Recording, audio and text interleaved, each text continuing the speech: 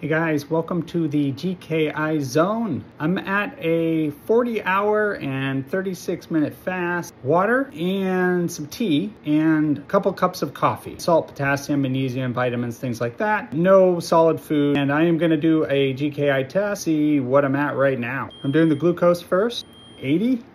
I could have a little bit of a cortisol spike with this long fast like this. Could be some body stress.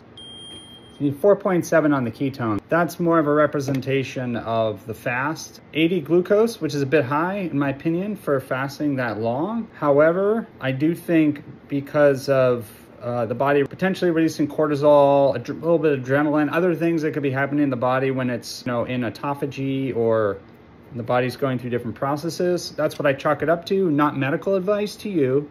There are body changes that happen when on a fast. So let's see what the actual GKI is, and then we'll have the full deal. As expected, I knew it was gonna be low. GKI 0.9, so it's below 1. It's the highest level of therapeutic ketosis by Keto Mojo. Well, that's a wrap, guys. Just wanted to share that with you, give you an update. And I put links below of the products I use, salt, potassium, minerals, various vitamins, things like that. Check with your nutritionist, check with your doctor, find out what your body needs. If you're gonna be doing 2-3 day fast, make sure that you are providing yourself good nutrients for the purpose of autophagy and doing a little body recycle on the cells, like a reboot. All right, guys, thanks for watching. Catch you later.